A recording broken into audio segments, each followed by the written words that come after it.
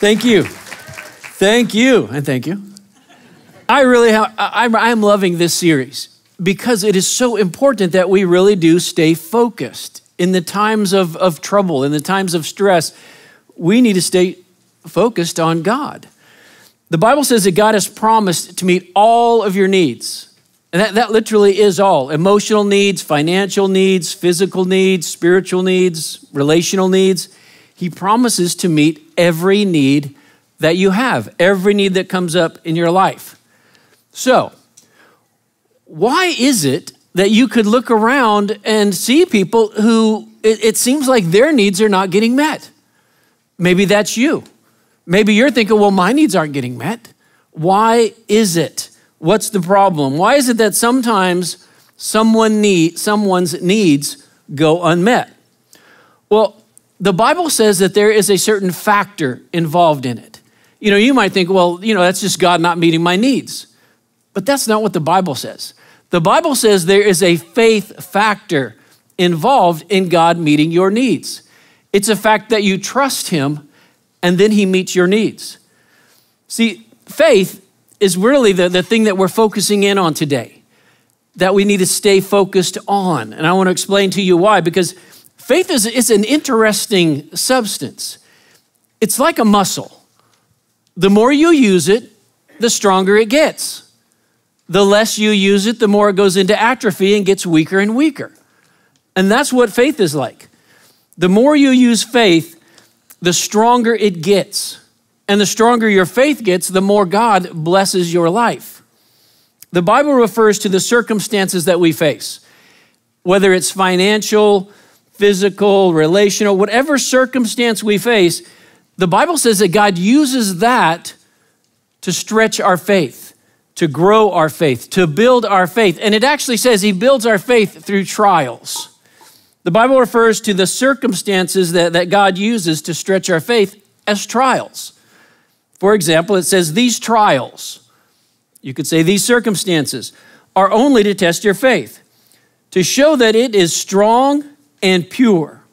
So today I want to walk with you. I want to talk with you about four common trials that we will face, and we face them again and again. We experience these. And along with each one, I want to give you a question you can ask to evaluate yourself, to see where you're at in the midst of these. So in your life, you will go through these four tests over and over. They cover the four main areas that you experience in life. And when you go through them, you could know, this is an opportunity. This is an opportunity for me to develop my faith, to trust God more, so I could be closer to God, so he could bless my life, so I could be a blessing to others, an encouragement to others. So let's talk about these four tests. First one, the pressure test. The pressure test is the question, how will I handle stress? Will I depend on myself or will I depend on God? Will I turn to other things or will I turn to God? There's always a choice and it's always a test. Are you going to turn to God or to something else? In Psalm 50, the Bible says, I want you to trust me in your times of trouble so I could rescue you and give you my glory. God is saying, I want you to turn to me when you're in trouble, not to other things. But do we do that? Do we turn to God first? Do you, when you face a trouble, do you turn to God first? I think we usually turn to other things. We get a little bit of stress and we want some stress relief, and so we turn to other things rather than turning to God. And I actually think we all have our own little go-tos. We get under stress and we have our own personal go-to. When I get under stress, I know what I need. Some of you would say, yeah, I know what I need. I'll go to my medicine cabinet, I'll pull out one of those little pills and I'll take the pill and that will relieve my stress. Somebody else will say, I know what I'll do. I'm gonna call a friend and complain to them about my stress. So you call them up and you complain, and as you complain, you begin to feel a little bit of release from it. But as soon as you're off the phone, it starts coming right back into your life. Someone will say, I know what I'll do. I'll have a beer. I'll have a nice little glass of wine. And you drink it and you feel some relief, but as soon as the effects of that alcohol wear off, you're back to feeling stress again. Somebody else will say, I know what I'm gonna do. I'm gonna bake something. And when you do, call me. I will enjoy that with you. I'll bake some cookies, I'll bake a cake, and I'll eat it. And I'll eat all of it. And I'll feel good in the process. Somebody else will say, I know what I'm gonna do. I'll go shopping.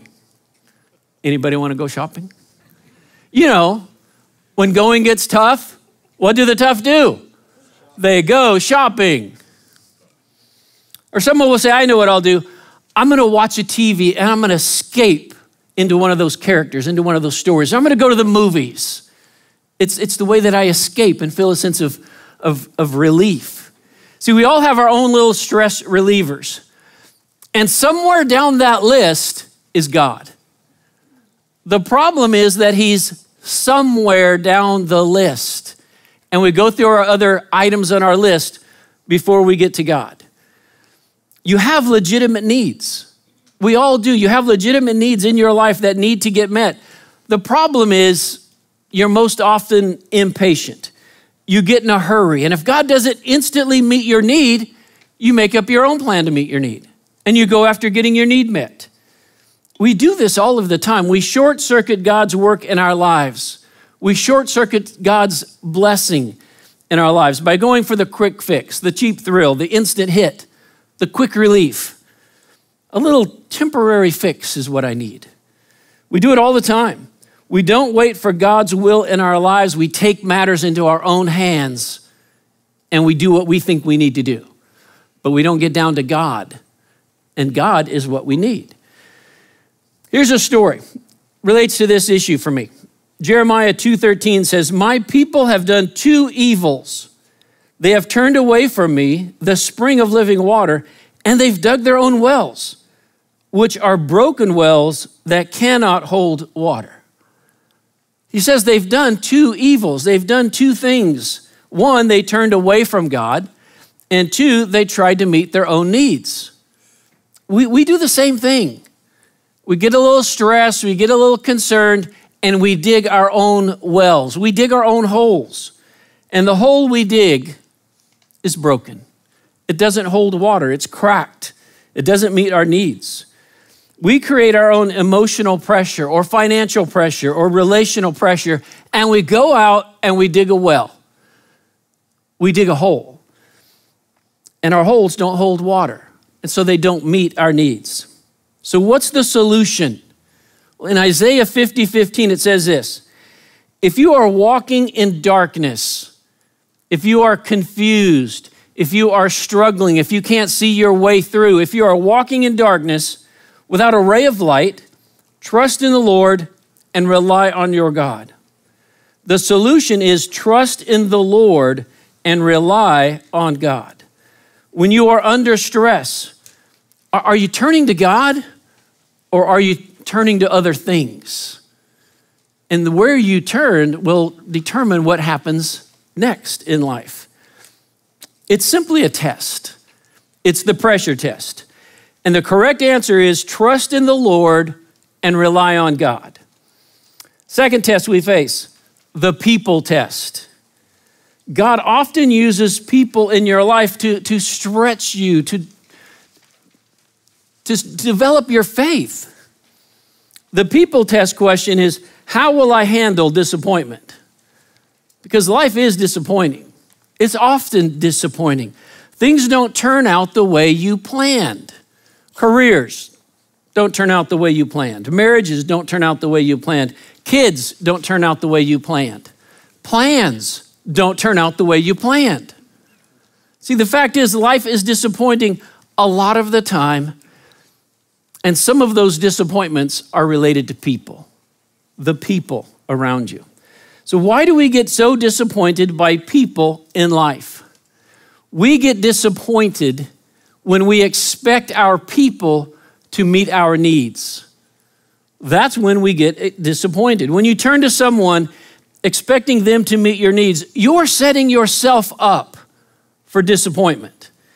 You put an expectation on them that they can't fill. And when they don't fill it, you know what you think? What is wrong with you? You're not meeting my need. Your problem is not the people in your life. Your problem is your response to the people in your life. People are not the problem, and they're not the answer either. The answer to your insecurity is not another person. The answer to your inferiority is not another person. The answer to your worries is not another person. The answer to your fears is not another person. The answer to your depression is not another person. The answer to your discouragement is not another person. The answer to your sense of failure is not another person. The answer to your dissatisfaction in life is not another person. The answer to all of your issues is God. God is the answer, not another person. When you expect other people to meet your needs, to be your savior in the moment, you're setting yourself up for disappointment. In Isaiah 2:22, it says, you should stop trusting in people to save you because people are only human. Don't expect a person to be the answer to all of your problems. If you do, you're setting yourself up for disappointment.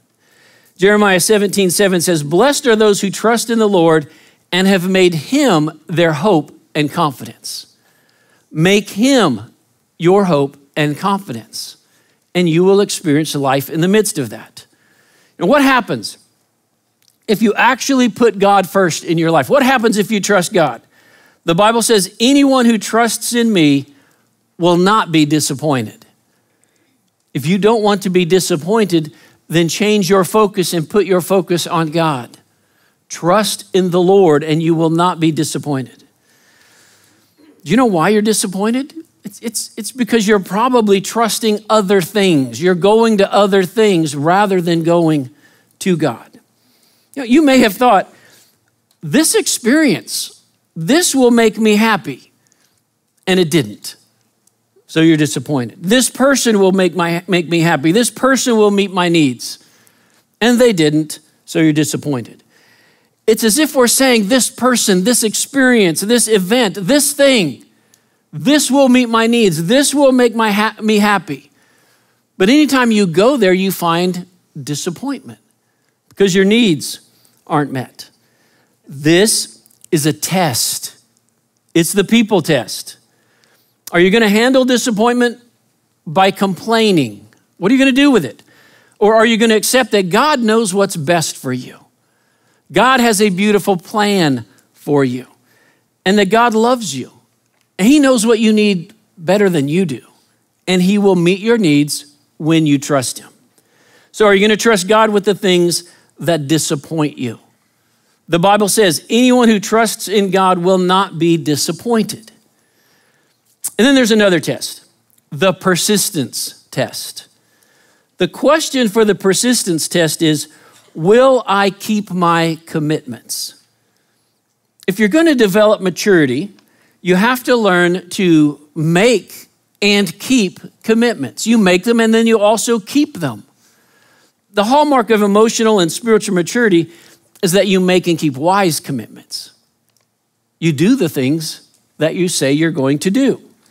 Immaturity shows up in the inability to make and keep wise commitments. I imagine that some of you are in the commitment test right now.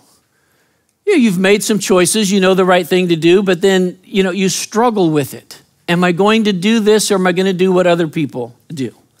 It's simply a test. It's a test of your character. In Ecclesiastes, the Bible says, if you make a promise to God, don't be slow to keep it. God is not happy with fools. So give God what you promised. Have you made any commitments to God that you failed to follow through on?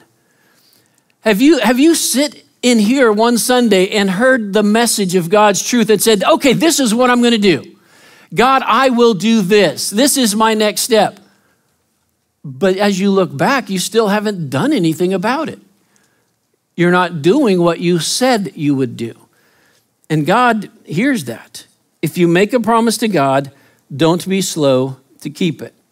In Ecclesiastes 8:5, the wise man will find a time and a way to do what he says. It's saying that the wise person figures out a way to keep their commitments, to do what they say. The weak person says, yeah, I made a commitment, but I'm just going to blow that off. I'm not going to do that. I made that commitment back then, but I'm not going to follow through with it today. Weak people give excuses. Wise people find the time and the way to do what they say. Again, this is a test. It's a test of your character, and it's a test of your faith. Fourth test is the priorities test. The priorities question is, what will be first in my life? What will be first? One of the greatest promises in the Bible that it deals with this test. The Bible says, your heavenly Father already knows all your needs, and he will give you all you need from day to day if you live for him and make the kingdom of God your primary concern. You have legitimate needs in your life. You do, they're legitimate. You have financial needs, you have emotional needs, you have mental needs, you have relational needs, you have physical needs, you have spiritual needs. Those are legitimate needs, and God promises to meet every one of them if you put him first in your life. If you put him first, he will meet your needs. You know, I could say, or you could say, Jesus is first place in my life. Really, saying that really means so little. It almost means nothing. It's easy to say, God is first in my life. We could all buy t-shirts that say, God is number one. But that really isn't of that much value, because it's not about what we say, it's about what we do, how we live life. How do you know if God is really the first priority in your life? Well, I'm going to give you a couple of questions you could ask. I'll give you 3 questions you could ask yourself to determine if God is first. First question is, where do my thoughts go first? When I have free time, what does my mind wander off to and spend its time thinking about? Whatever it is, that's the most important thing in your life, because that's what you think about. Another question is, where does my money go? The Bible says where your treasure is, that's where your heart is. Where your money goes, it reveals your priorities. Third question is, where do I spend my time? The way you spend your time, the way you spend your money, the way you spend your thoughts, that really does reveal what's really most important in your life. My thoughts, my money, my time. Now, to these 4 tests, which of these 4 tests are you going through right now? Are you right now going through the pressure test? Is God seeing you turn to him, or are you turning to someone or something else in this time of stress? Next question is, are you going through the people test? How are you handling your disappointments? Are you complaining about them? Or are you realizing that God is there and will meet your needs if you trust him? He will take care of you. Are you going through the persistence test? Are you keeping your commitments? Are you keeping the commitments that you made to people or to God? Are you going through the priorities test? Are you going through the test to determine what is first place in your life, to determine what is most important in your life? And are you living out of what you say is most important? Now, some of you would probably say, I haven't been doing very well on this test. What do I do if I haven't been doing very well with the tests of life? Well, listen to this. The book of Isaiah, this is what God says. If you come back to me and trust me, you will be saved and you will be strong. 2 things in this verse, salvation and strength. You will be saved and you will be strong. God is saying, if you come back to me, I will save you and I will give you strength. And that's what we need. We need salvation and strength. God promises to do that for us. So not only that, but look at this verse, James 1:12. God blesses those who patiently endure testing. Afterward, they will receive the crown of life that God has promised to those who love him.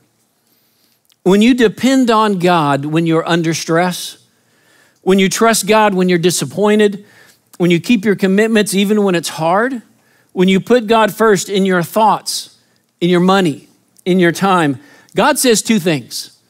One, I will meet your needs. And two, I will bless your life. That's who God is. That's why we need to stay focused on God and on living by faith. Getting your needs met is something God promises, and there is a faith factor involved. Where do I put my faith? Where do I put my trust? In something or in God? In someone or in God? I want for us to be people who are focused, who stay focused through this season of life. Through all of the challenges, all of the struggles, all of the disappointments, we stay focused on God. We trust God first and foremost. Let's pray. Father, again, I am so impressed with you because you promised to meet our needs and you want us to trust you, to rely on you, to depend on you. And as we do, we find our needs getting met by you. You alone are God. And you alone are able to meet all of our needs, to fully, completely fill us with who you are, to grant us salvation, to grant us strength, to help us through every challenge, every circumstance, every test we face. I pray that we would be men and women who put you first, who rely on you above everything else, who move you up that list so that you are our go-to. When we struggle, we go to you, not to these other things. I pray that we would do that. In doing that, I pray that you are pleased. I pray that you'd bless everyone in here as they put you first in their life. I pray that in Jesus' name. Amen.